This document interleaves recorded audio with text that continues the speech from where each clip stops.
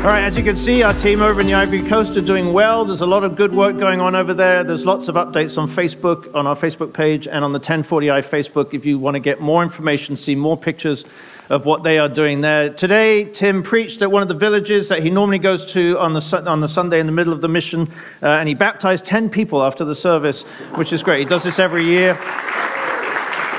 And he baptizes them in a bathtub, so he doesn't have to get wet. He just dunks them in a bathtub. So that's good. So things are going well over there. So just keep them in your prayers as they continue to do what they are doing, because a lot of good work is going on there, and we want that to continue. I realized last week that I tempted you with these delicious Girl Scout cookies and did not give you the opportunity to buy any. So we fixed that oversight this time, and there are some Girl Scout cookies available for sale in the Children's Center, in the foyer of the Children's Center, which is the building by the playground over there. So if you want Girl Scout cookies, please go in there and buy them afterwards. They're $5 a box. This has nothing to do with church ministry. It has nothing to do with supporting anything in the church other than there are 13 girls in one troop in our Sunday school, and they all want to be able to sell Girl Scout cookies here. So it's not just for the benefit of my kids, trust me. So, two of them happen to be mine. That's all I can say. Huh? I want to get them out of my house. So you're doing me a favor. The more you buy, the less it ends up in my house. So that's good. Anyway, so that's an opportunity to support Girl Scouts if you would like to. The senior luncheon on Tuesday, there's a sign-up that will go around. I'll send the sign-up round now. Let me just cover what's on here. Senior lunch is on here. Grief Share is starting on Tuesday, February 26th, so that's on here as well. There's the High School Mexico letters. If you would like to support high school kids or youth going to Mexico and you would like to receive a letter asking for support, then you can put your name on this list. We're not randomly just sending them to people now.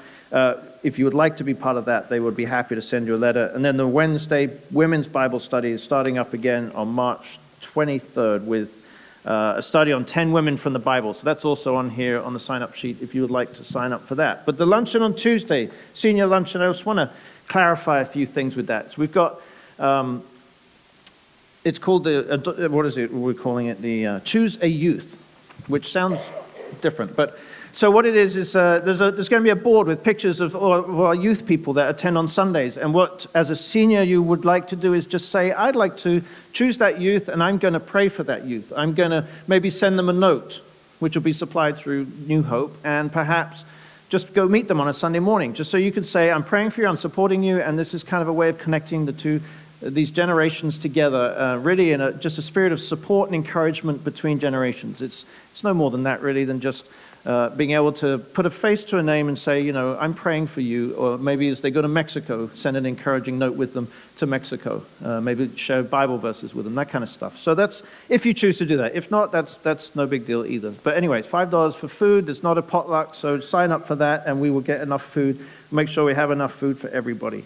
Prison Fellowship are taking bikes and bike parts next weekend. So next Sunday, if you have an old bike that's cluttering up your garage and you've been thinking, I need to get rid of this thing, or it's rusting, or it's falling apart, or you have parts of bikes that are hanging around in your garage, you want to clear it out, now's your opportunity. We're doing you a service right here because you can bring this stuff over here and we will make use of it. Prison Fellowship will take it. They will take it to Valley State Prison in Chowchilla. They will restore the bikes. They will use parts to restore other bikes that they have, and they give them to kids and to youth. So this is a very worthwhile thing. So far they've given 225 plus bikes to kids in the Madeira and Chowchilla area that have just come from restoring old bikes and using old parts to put together the bikes. So that's really worth doing. Next weekend, if you have bikes, bring them over, and Fred from Prison Fellowship will take them and use them. Widow's Lunch Bunch is next weekend. There's details in the bulletin. We talked about the 10-year anniversary. Anybody is welcome to come to that for Celebrate Recovery. Please do. It'll be an exciting evening, and it's an exciting time for everybody that's involved in Celebrate Recovery. So we do want to make sure that we have a big celebration for that, and there will be food. That's always good. Try it. So, very tempting. Fawn is selling, she's taking orders for T-shirts out there for the women's retreat. Also, if you're not on the women's retreat, you also want to buy one of those T-shirts, then she'll take an order for that too. It's not a requirement to go on the retreat. And on the video, there was kind of a weird edit there, and it sounded like she said free T-shirts, but then she said $15. It was a strange cut. It sounded like, but I think she said retreat, but it got edited a little bit weird, so they're not free. They're $15, yeah. Just thought I'd clear that up because I heard free and then it said $15 and I was like, well, that's strange, but anyway. So before we get into prayer requests, we're going to watch a video during the offertory, which is a video that was made locally for the organization Safe Families for Children. Today, nationally, is Safe Families for Children Day, and this is a chance for all churches and ministries to focus on this Safe Families organization that is across the world, but primarily in the U.S. And so Safe Families, really, if you haven't been around, I think last summer I started talking about it, and it's an organization that basically is preemptive foster care. If there are a situation where parents have children in their lives and they are trying to get themselves back on track, if they are trying to improve themselves, if they're trying to get themselves in a better situation, but it's a difficult time period and their kids are just not safe or they're not, able to be around at that particular time, then they can approach Safe Families for Children. At that point, Safe Families will place them with a host parent, and there's still contact between the parent and the child. This is not like foster care where a lot of times it's separated, but it's before things get so bad that CPS has to get involved, and then that whole system starts to do what it does, and sometimes it can be very damaging to relationships. So this is kind of an opportunity to host a child, and it's usually short term. It's usually anywhere from a couple of days, maybe even one day, to a couple of weeks. I haven't seen any so far that have been more than 3 weeks, so it can be very short term. Host families is what we're looking for, but we're also looking for family friends, and those are people that maybe just offer to babysit, maybe just offer some support, come visit, play with the kids, that kind of stuff. And then resource friends are people that just bring stuff that you need. Like if you have a baby in your house and you're not used to having a baby in your house, suddenly you need a lot of stuff that you didn't have before. So a resource friend is someone that would just help with things that are needed in the house to help take care of this child. Safe Families is a great organization. I've been very involved with them over the last 6 months, and I really believe in what they're doing, and they're expanding in this area. So the video that we're going to watch during the offertory is done on a local level. This is a local testimony here in Fresno area. So this is not just a national video that's been rolled out. If you would like more information about Safe Families, please contact the office or contact me by email, and I will give you everything that you need in order to figure out whether that's something you're interested in. So that'll be the video that we're going to share after prayer. So prayers today. Mike Rood's mom passed away yesterday morning, the day before yesterday. I think it was Friday morning. But so just keep that family in prayer. She was 92. So that just, and Mike is very much, she's with my father and she's with Jesus, and that's the attitude that we have when we know that there's hope beyond this life. Irma, we talked about Irma last week. She was in hospital, then she was not in hospital now, and then she was back in hospital again this week, and it's been a bit of a roller coaster ride for the family, and they're here today, and we need to keep her in prayers. She was in hospital and doing not too well at all. Things were very, very difficult for her at that point. And then they kind of treated her, turned it around a bit, and they're working with Stanford, which is where she's been getting cancer treatment.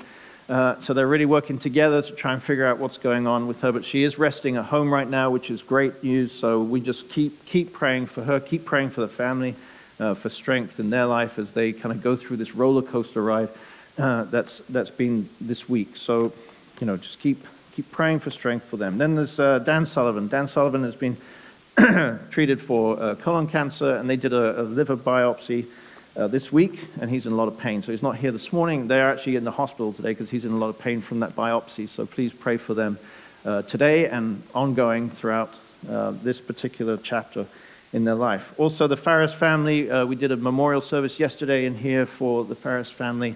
So keep them in prayer. That is George Mannon, who was a long-term member of this church. He passed away last year. His service was last year.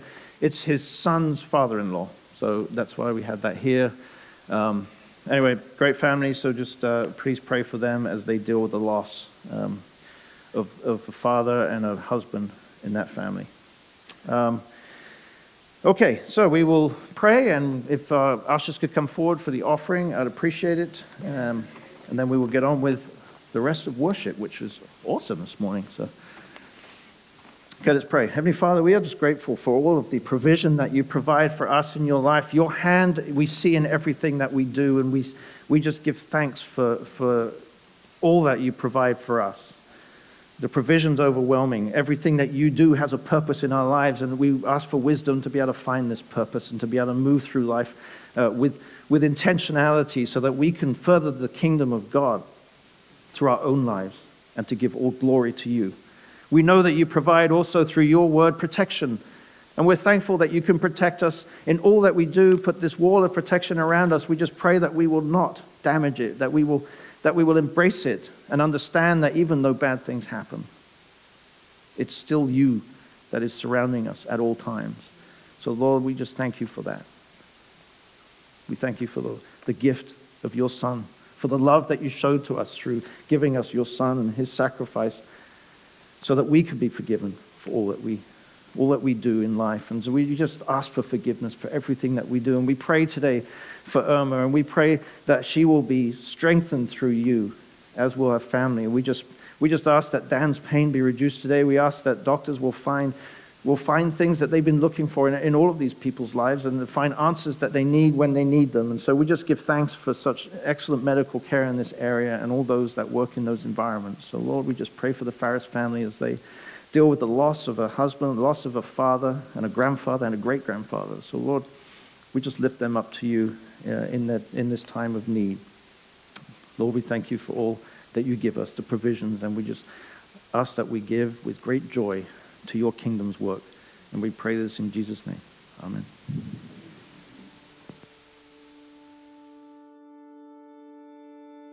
Well, like when I first heard about it, I was like, wait, I'm gonna go live with somebody else that I don't know, it's a stranger. And like I didn't know what to think. Like when it impacted me that I was gonna be living here for a while, like I was gonna not be with my family or with anybody for like a couple months, it was just like, these are gonna be my new like relatives, these are gonna be my new parents and stuff like that. And it kind of just got to me. I didn't know if I was like ever gonna see my mom again or something like that. I didn't really know. We have been working with Safe Families. They've helped us when we didn't have anybody to help us with a place for my son to go, and we were told about Aaron and Leland. Ethan was definitely lost when he first met them. We were going through court and all of this stuff, and he wasn't seeing his siblings. And Leland and Aaron brought him into their home and just took him in like their own and made him feel like he was worthy. Going into it, we were a little bit curious how it was all going to play out. We both work and we both have schedules, and it was kind of an indefinite amount of time. We've never parented a 12-year-old boy before, and it turned out to be one of the best things that happened to us. It was just a really impossible situation. I was being torn in half, and they were with me the whole time, letting me know it was okay and that they had him. These were not my blood, but they were, and they still are, just as close to me. And I mean, it's amazing that there's people out there like that just want to help. When I got here, when I first saw them, I'm like, okay, that guy looks like he knows nothing about sports, and she looks like she's not fun at all. And then when I started to meet him, I'm like, oh wait, he knows stuff, and she's actually cool. When you look at somebody, you just don't assume, don't like judge them. The entire time I've been here, they were just like really nice. Well, I think the real purpose of Safe Families is being there for people who don't have anyone. I mean, if I get into trouble or an issue happens, I have so many people to turn to. There's a lot of people in our community that literally have no one. So just being available for them, I think is the biggest purpose. You know, I think it's almost our responsibility, but also our privilege to be able to kind of share that with strangers, with our community. And you really do get to understand a little bit more about what your community has done for you and how you ended up where you're at. Yeah. When you get to be that for somebody else. Well, for me, the value of Safe Families is in that they're helping us do what the church is supposed to be doing. Why wouldn't we be a part of this?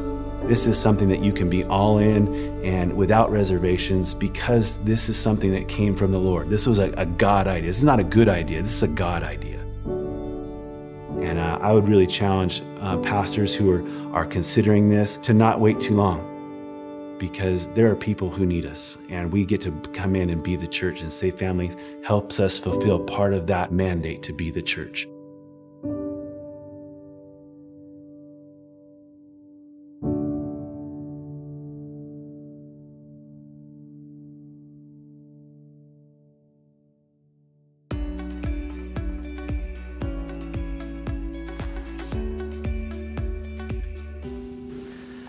All right, well, today I'm going to do something a little different. And it may start off a little bit that we're going down a pathway and you're wondering where on earth I'm going with this. So I'm just going to ask you to bear with me, indulge me just a little bit. Sometimes it might be feeling like we're bordering on the irrelevant, but I promise at some point we will get back on a path that will make some sense as to why I'm delivering this message this morning. So just keep that in mind as we go through the sermon this morning. So the sermon this morning is called Flying Blind. And I gave it this name because really you will find out more about flying than you probably ever wanted to know or probably ever cared about. And that's why I'm just asking you to bear with me on this. For those that don't know, I'm a commercially rated pilot. In my former life, I was a flight instructor. And actually, if you haven't been around New Hope too long, then you probably don't know that I founded and continue to run a nonprofit, an aviation-related nonprofit called Aviation in Action. And we basically do three things. And this is my opportunity to plug this because I have the microphone today. So we do basically three things. The first is that we focus on education of kids that are coming out of high school, young people that are just passionate about aviation. We want to help them to get some education, help them to get into a plane, to experience what it's like, to get some ground school going. And I want them to be able to get a first foot on the rung of a career in aviation if that's what they want to do, because many of them have no resources whatsoever. They have no access to resources. But they do have the passion, and that's what we want to try and capture. We also want to do the same thing for veterans. Veterans get benefits from the VA to pay for commercially rated licenses for flying, but they don't get any money at the beginning, and they have to have a private pilot certificate at the beginning. So we want to scholarship that for the veterans so that they can get that first step, and then they can get their benefits to kick in.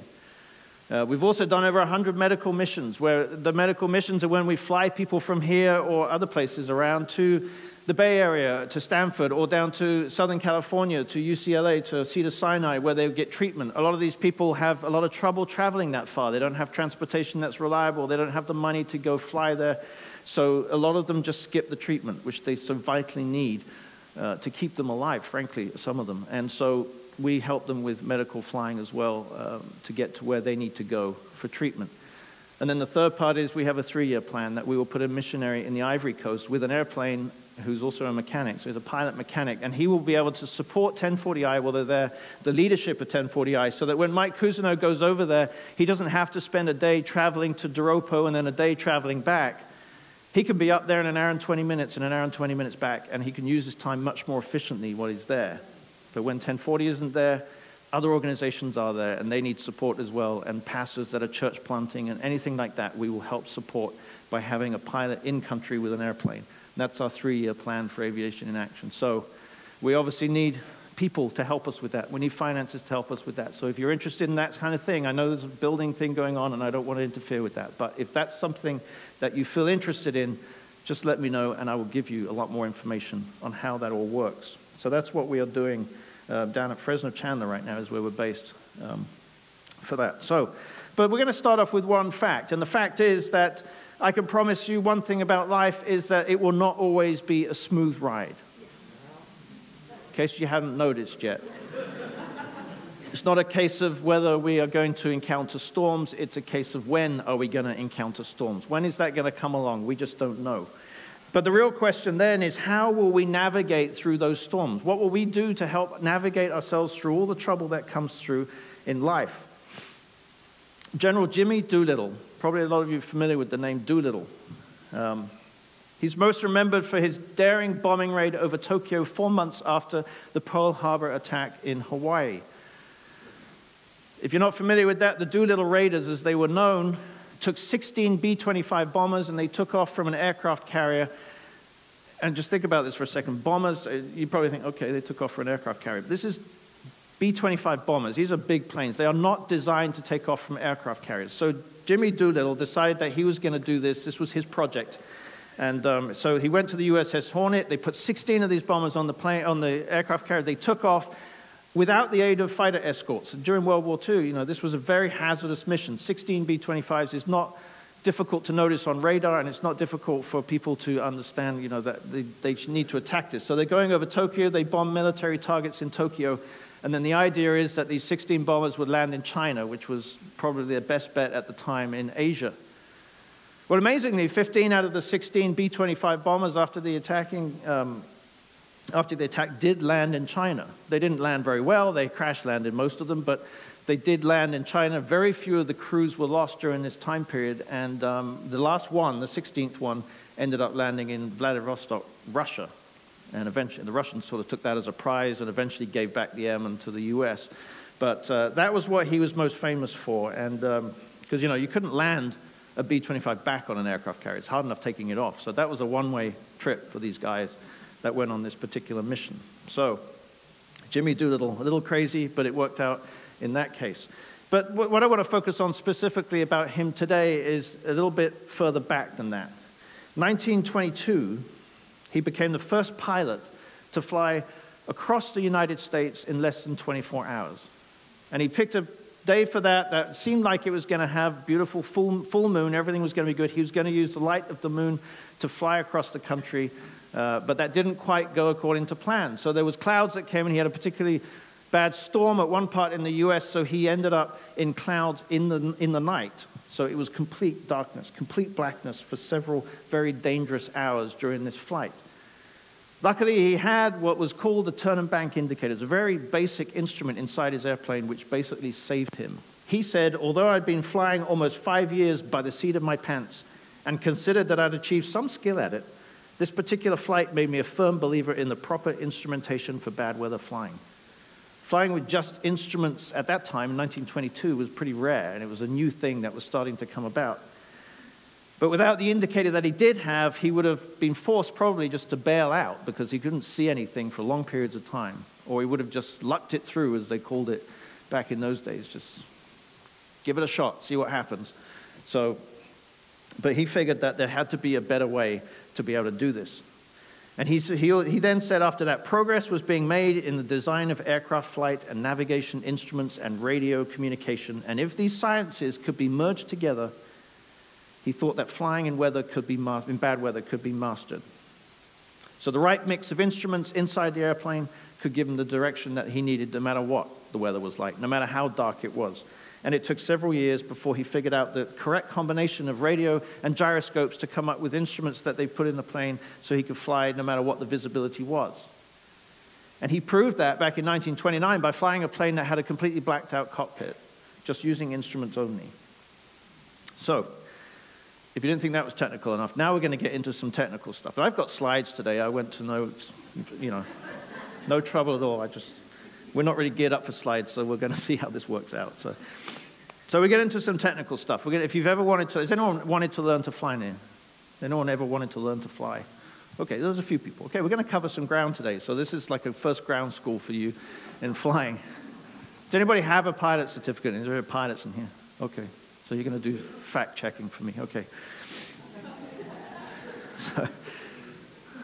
So when you get in an airline, you fold yourself up into the airline seat and you put your head on the pillow, and then you wonder whether they really clean them or whether they just put them back on the plane. Then you open the blanket and it smells kind of funny. You're like, I don't think they washed this. They just put it back in the plastic. So these are the situations when you fold yourself into a seat that you are worrying about. But what you're blissfully unaware is that in the office at the front, the cockpit, the pilot's office, there are periods of time when they're flying where they cannot see anything out of the front window, and they're traveling pretty quick. So they're traveling through the air really fast. They cannot see at all what's in front of them. There are periods of time. I'm not trying to scare you into flying. We need to work through the whole thing, and then you'll understand where I'm going with this. But so you're blissfully unaware of this as you are sitting in your airline seat. So they could be flying along with a view for miles and miles, and then suddenly there are clouds, and they have nothing to look at except for gray or white or blackness, whatever the time of day happens to be. They might be able to see a whole bunch of water just streaming over the windshield, because that's what happens when you fly through clouds. And it looks something like this, and they have first slide. The first slide that we have, when you're flying through a cloud, it looks like that. And obviously that's not an airline, that's a much smaller plane, but that's pretty much what you see out of the window. Nothing. So you are what you might say flying blind at that point. As we found out with the story of General Doolittle, there are instruments and gauges inside the aircraft that you know exactly what is going on during this flight, but you have to know how to read them, otherwise you will not have a very good flight. The basic instrument gauges on an airplane there are a lot more. This is very basic, so they're a lot more advanced now. You get in the average airplane that's not small, even the smaller ones now, and they have a computer screen, and everything's computerized, everything's autopilot, and it just does it all for you, which is no fun. So we're going to stick with the old school basics. So when you sit in the front of an airplane, you have basically 6 gauges in front of you, right in front of you. And this is what we call in the piloting world a 6-pack. And this is much easier 6-pack to get than the one on your body, because you just need money to get this one. It doesn't take a lot of hard work. So if you put the next slide up, we're going to show you what these 6 instruments look like that are the most vital parts of what we do in flying when you can't see out of the window. So we're going to go through these instruments just briefly so you understand why I'm using this as an example. So the first one in the top left-hand corner is how fast you're going. This is your speed. Now, when you're in an airplane, you're flying along in the air, you need speed, because if you don't have speed, you're going to fall out of the sky unless you're a helicopter. So you really, and we're not talking about helicopters today, so this is a very important instrument, because if you don't have any speed, you're not staying up for very long. The one below that, in the bottom left-hand corner, is the turn coordinator, and that's similar to what Doolittle had in his plane. It's very basic. It just has a little picture of an airplane, and if it's rocking from one side or the other, it means you're turning, and that gives you some indication of that, but it doesn't really give you a huge amount of information other than that. So the one in the middle and the bottom is like a compass. This is kind of a more visual depiction of what a compass is showing us. So that tells you what direction you're going in. And if you're in a plane and you want to go from A to B, you kind of need to know which direction you're going in, because otherwise you're just flying around in circles. Then the one next to that on the bottom right is called the vertical speed indicator. It has this little needle that's basically pointing straight out. That means that you are not climbing, you are not descending, you are just staying level exactly where you are. If it goes up, then you know you're climbing. If it goes down, you know you're heading towards the ground. Then the one above that is the altimeter. That basically this is very important, because if you're flying, you don't want to be on the ground, you want to be above the ground. So this tells you how far above the ground you are. Well, actually, it tells you how far above sea level you are. That's important, because if you're flying in this area and you're heading that direction, there are mountains over there. If you're flying over the sea, that's fine. If you're flying in that direction, there's mountains, and the mountains are higher than 3,000 feet. So this says 3,000 feet right there. So you know that you need to be higher than the highest part of the mountain in order to get over it. A lot of people have found out that the hard way. So that's the top round. So that's a very important one. And I know I've missed out this one in the middle, and this is really important. This is what we call the artificial horizon. This is kind of a visual depiction of what you would see if it was daylight outside, a nice sunny day, and you would see that out the front window. So that's probably the most useful one in everybody's eyes, because that's like you're just looking outside. And they keep it really simple for pilots, because they say, okay, the blue bit is the sky and the brown is the ground, so keep that in the middle and you'll be fine. So that's one that one. And so that's probably the most clear picture that you can get out of all the instruments. So between them all, you get a really good picture of what you're doing when you're flying along and you can't see out the window. And you need to combine them all in order to get the full picture. So what does this have to do with this morning's message? Well, we will face inevitable storms of life. And we cannot always see a way through these storms of life. And it's like we're flying along and everything is bright and everything is sunny, but before long the clouds begin to close in on us. And they seem to be closing in, and they're getting darker and darker, and before long we feel very lost. We can't see where we're going, and we are literally flying blind. And something that happens to you when you get in this situation as a pilot is that you get what's called spatial disorientation.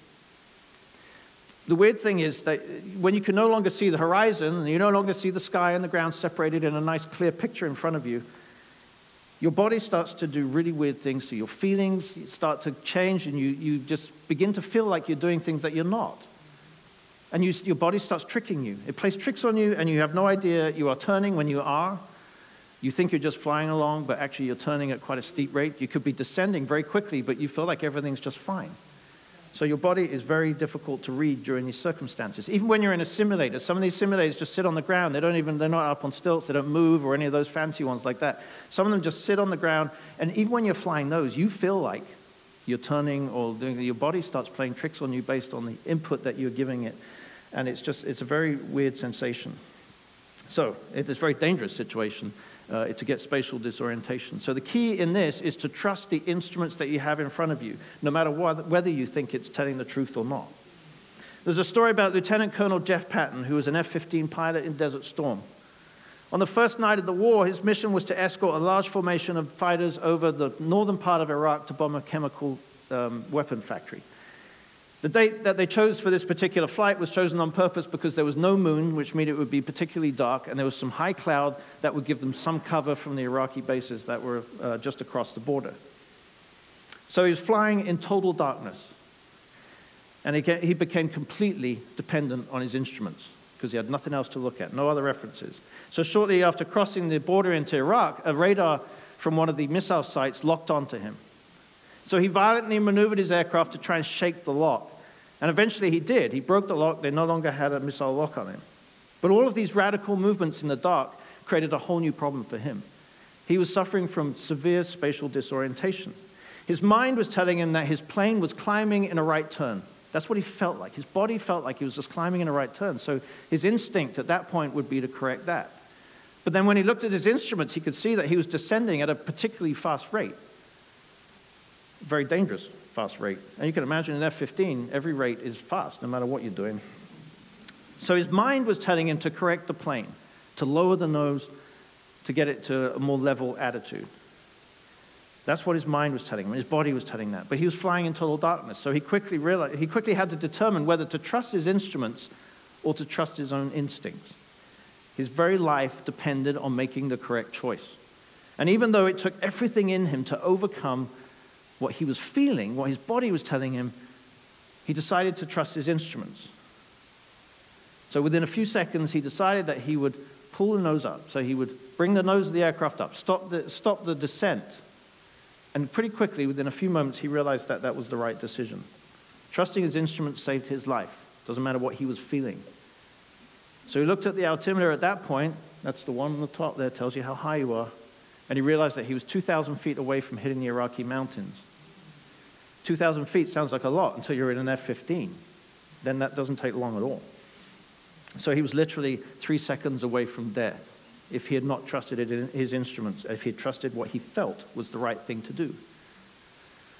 I have a personal story that I'll tell you, which is when I was in flight school, I got my private pilot certificate. I got my instrument rating, which is when you learn how to fly with instruments and clouds and stuff like that. And I was a fairly low-time pilot, and I was with a roommate, and his brother was coming into San Francisco, or to Oakland, actually, and he asked me if I could go up to Oakland to pick up his brother because he hadn't got his license yet, and he was busy anyway, so he couldn't go. So I said, yeah, sure, I'll go. Any opportunity to go fly a plane. So I decided, I got all the details of the day that was supposed to do it, and I remember it was a Friday. And as Friday approached, we started looking at the weather, and things started looking a little dicey. And then when the day came, it was really dicey. There were storms coming down the state from the north, coming down the valley, and so I had to make a decision as to whether to fly or not fly. I was 23, and I was a new pilot, and I thought, of course I could do this. I'm 23, and I'm a new pilot. I'm instrument rated now. They told me I could do this, so I'm going to do it. So, on the day came, I took off. Everything was fine for a little while. About 30 miles out, I hit cloud, which is okay. You hit cloud. By the time I got to Oakland, and I'd been in cloud, I stayed in solid cloud, just like that picture we saw before. It's just like that, but darker, all the way up there. And by the time I got to Oakland, it was night. And so I broke out of the clouds just before I landed in Oakland, and I was relieved to get there. I was exhausted. It was tiring. Doing it on your own, there's no autopilot in these small planes, and you have to look at all the instruments and the GPS and all that kind of stuff to make sure you're on track. So I was tired when I got there. And then I met my roommate's brother. He was much bigger than I expected, and a lot heavier than I expected. He was also had a lot more luggage than I expected. And I was in a small plane. So we crammed all this stuff into the plane. He got into the plane. And I wasn't about to say, I think the weather's too bad, I don't think we should go. Because I was 23 and I was a newly... Nothing kills you when you're 23. So I was like, okay, we can do this. Plus I told him I would bring him home. So, you know. So we took off. And once we took off, we went into cloud pretty quickly, and then air traffic control routed me down the coastal side because they wanted to get me out of the way of San Francisco because there's a lot of traffic going on around there. So I went down the side, down the coast, and we were over Santa Cruz, and they said to me, we would really like it, air traffic control said, we really like it if you could get to the altitude that we've asked you to be at because that's what you're supposed to do. And so I said, it's great, I will put it on my wish list because I'm trying to get there right now. The problem is that I have a lot more weight than I thought I would have. My plane didn't have as much power as I wanted it to have, and the wind inside the clouds was pushing me down. So I was literally trying to climb the whole time, and I was not getting anywhere at all, which is, you start to panic a little bit at that point.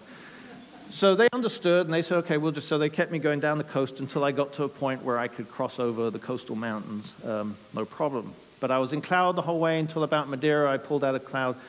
And I was so relieved to see Fresno at that point. It was night, it was dark, and I was sweating like crazy. I was running out of adrenaline. This was one of the most intense flights ever still the most intense flight in my life. I don't know if you've ever seen the Pope when he gets to a country that he's never been to before. The first thing the Pope does is he comes down the stairs of the airplane and he kisses the ground of the airport right then and there, and that was exactly what I wanted to do when I got out of the plane. In Fresno, I was like, I'm so glad to be here. Frankly, I don't know how I'm still alive. But I didn't share that, of course, with the roommate or the brother. I just acted like it was an everyday occurrence. What I did learn was that really you should take weather a lot more seriously as a pilot. And after that experience, I really was much more careful what I did as far as weather goes. Part of the problem is that I spent so much time, hours in a plane just fighting my instincts. And that's why it's so exhausting, because you're sitting there watching all these instruments, all these 6 instruments plus the GPS, and you're trying to fight your instincts to do one thing because your instruments are telling you to do another.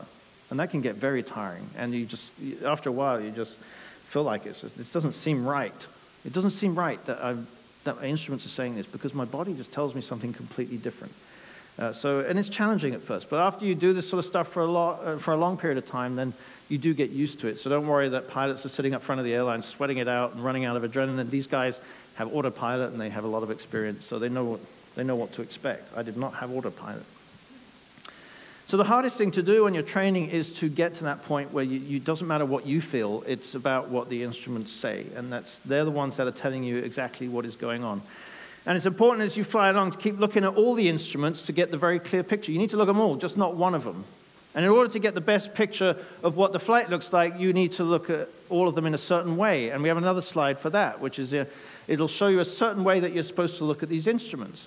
And it might be hard to see, but those are arrows on both ends of those lines. And so what you need to do when you're flying along is you start with the one in the middle center, because I told you this is the most useful picture that you can have, because this kind of gives you a quick, at-a-glance visual picture of where you're at. Then you look across to the next one. That's your speed. Then you look back to that one. Then you look down to that one. You look back to that one. So you're always going back to the one in the middle.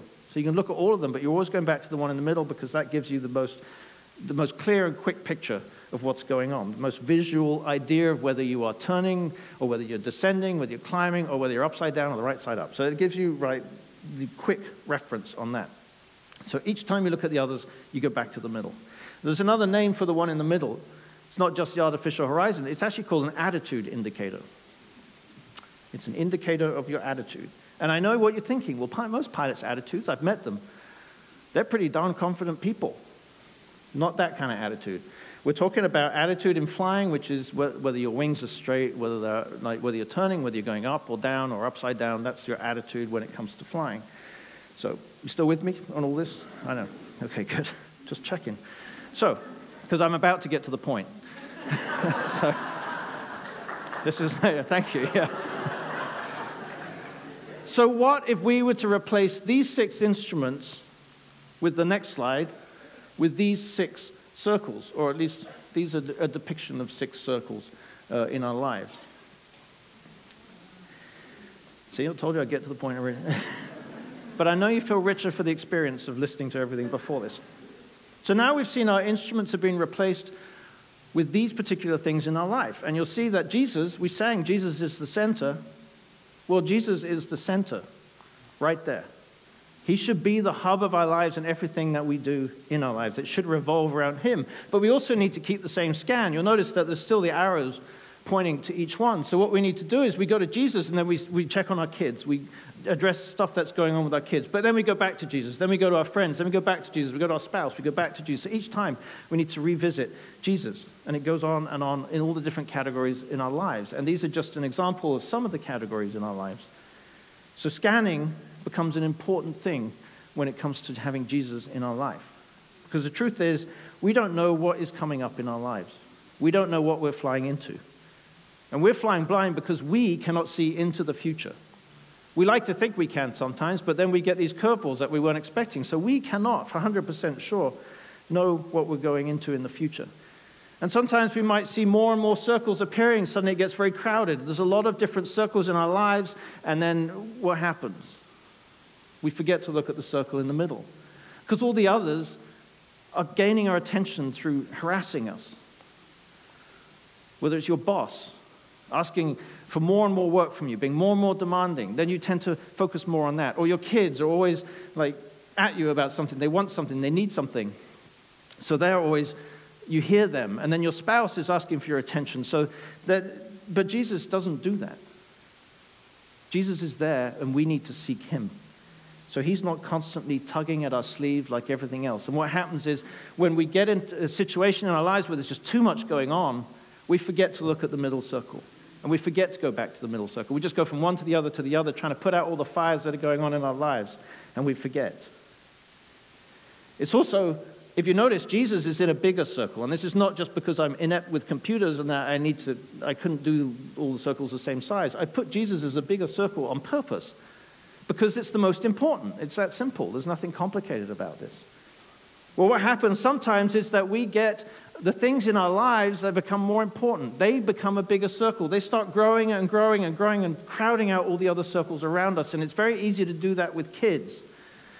When you have kids, things can get very busy because Jane, Johnny, Jacob, Jezebel, I don't think people call their kids Jezebel, probably not a good idea.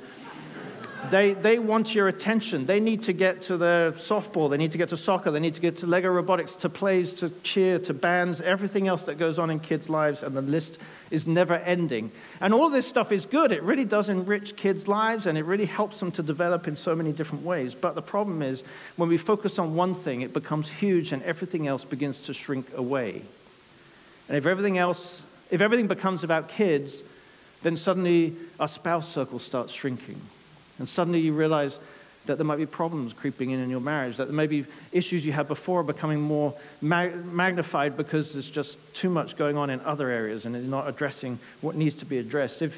When you're newlyweds, your spouse circle becomes really big because you're newlyweds and you just want to spend all your time with your spouse, and then your friends start calling you going, where are you? I haven't seen you in a long time. And your boss is saying, get your head back in the game.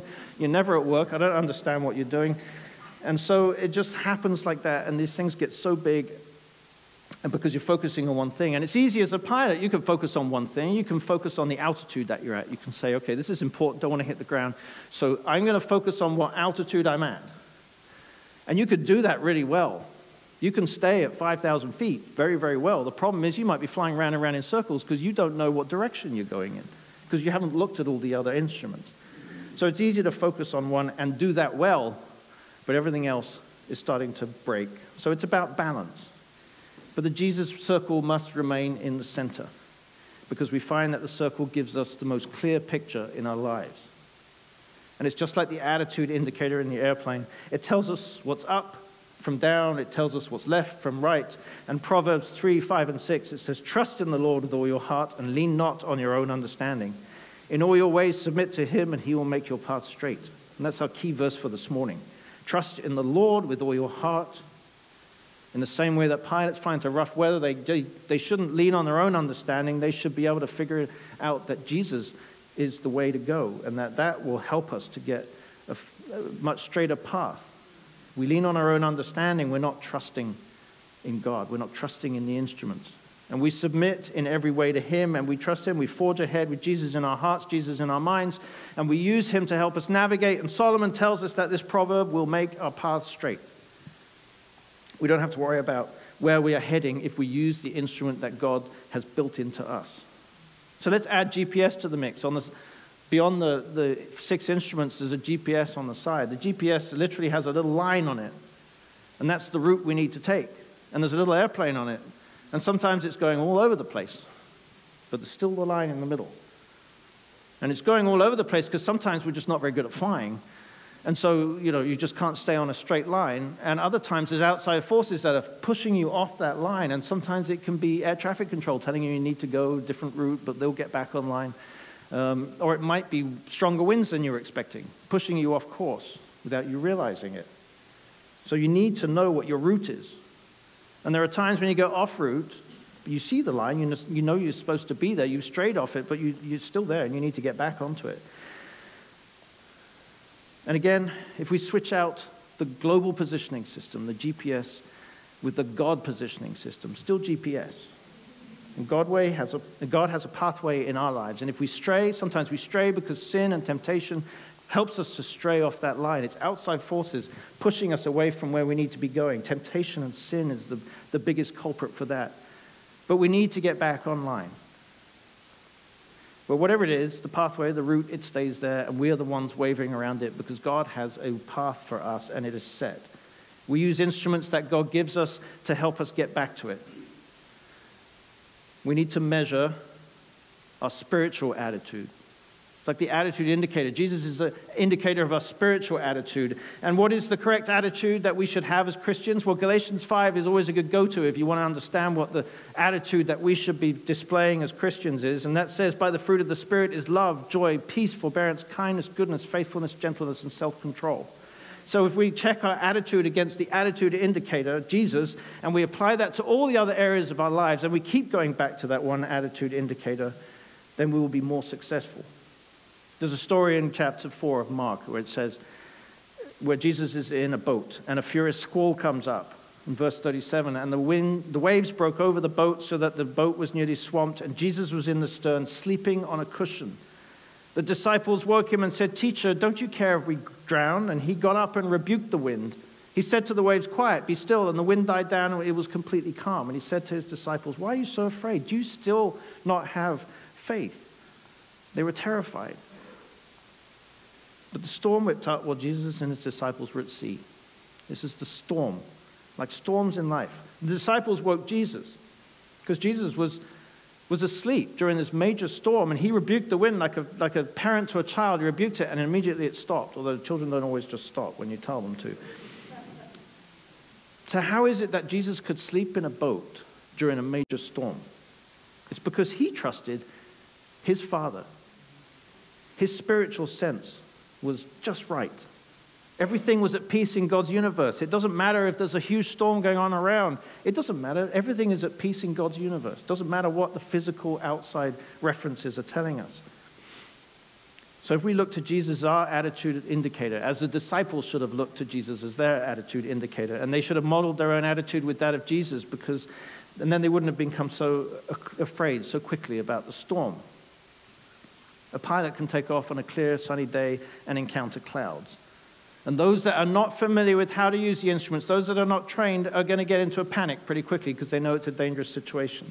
But just as pilots are trained, they need to practice using the instruments. We need to practice and exercise our spiritual faith every day so that it becomes so much easier for us to be able to trust in God without thinking about it. It becomes a lot less effort. So that first flight, looking at instruments where everything is crazy about you and you're panicking and sweating, the next time it becomes a little easier, and the next time it comes a little easier. Why? Because you keep practicing and practicing. The same is true with our spiritual lives. The instruments in the airplane are built in. They are inside there, they're right in front of you, and in the same way, spiritual instruments are built in us. And how are they built in us? Through the Holy Spirit. Some practical advice on this is we can rely on our GPS, the God positioning system, through the Holy Spirit. This is one of the this is the one part of the Trinity that gets easily left out so many times. There's God the Father, God the Son, and God the Holy Spirit. And so many times people are confused by the Holy Spirit. They're not sure, so they just ignore it. But in John 14 it says, if you love me, keep my commands, I will ask the Father, and he will give you another advocate to help you and be with you forever. Another advocate, the Holy Spirit, to be with you forever. And then later on it says he lives with you and he lives in you. Built-in instruments to help you get through life. Jesus is saying to his disciples that even though he was physically leaving the world through his death, through his resurrection, and ultimately his ascension, he will leave behind the Holy Spirit, an advocate for us. And he will live in us and he will be with us all the time. He can't physically be here, but the Holy Spirit can be. How does it help us? Well, it tells us in John 16, verse 13, it says, when the Spirit of truth comes, he will guide you with full truth. How does it guide us? Well, it teaches us so that we know what we're supposed to be doing, what course we're supposed to be on. Then we know which direction we're supposed to be heading in. It rebukes us if we get off course. So if we get pushed off course by sin and temptation or other outside forces, it rebukes us. The Holy Spirit brings us back, and then it corrects us, brings us back onto the right course, and then it teaches us so that we can stay on the right course. And it says this in 2 Timothy 3. It says, all scripture is God-breathed and is useful for teaching, for rebuking, for correcting, and for training in righteousness, so the servant of God may be thoroughly equipped in every good work. Thoroughly equipped. Like an airplane is equipped with instruments, so we are thoroughly equipped for every good work. Like Doolittle's navigation instruments guiding his plane, listening to the Holy Spirit and reading the Word of God can be our navigation, our instruments for life. If we listen to the Holy Spirit and not block it from our lives and push it away from us, if we listen to and embrace the Holy Spirit in all of our actions and we follow God's Word, then he will guide us. And if we're honest, most of us just fly through life blind. We must admit that we need to have faith in God, because God can see what we cannot see. God can see what's going to happen. God can see the storms before we ever do, and he will guide us through the storm. And he has given us the tools to stay upright. No matter what we feel might be happening, he has given us the tools to understand whether we are going in the right direction, when we're at the right altitude, if we're doing the right thing, because his Word and his Holy Spirit are a vital combination in our lives, and we need to keep Jesus at the center of all of the things that happen in our everyday lives. Let's pray. Lord God, we just thank you for the Holy Spirit. We thank you for the Word that you have given us. We thank you for the ability for us to know which direction we're supposed to be going in, and we ask for the wisdom to be able to follow it. Lord, open our eyes to see what it is that you want us to do, to embrace the Holy Spirit, and to be able to head in the right direction, to use all of the tools at our disposal and apply them to every area of our lives, Lord. And we just pray that if things get too busy in our lives, that we will try and simplify so that we can still check in with you all the time, putting you as the hub and the center of our lives so that we can understand everything else in our life is what is going on in our lives. And Lord, we just know that you are the most complete picture of what we are supposed to do. So Lord, give us wisdom to understand what we are supposed to do. We thank you for the Holy Spirit. We thank you for your Word, for the map, for the tools that we have. We just pray that we use it. In Jesus' name we pray. Amen. Have a wonderful day, everyone. Thank you.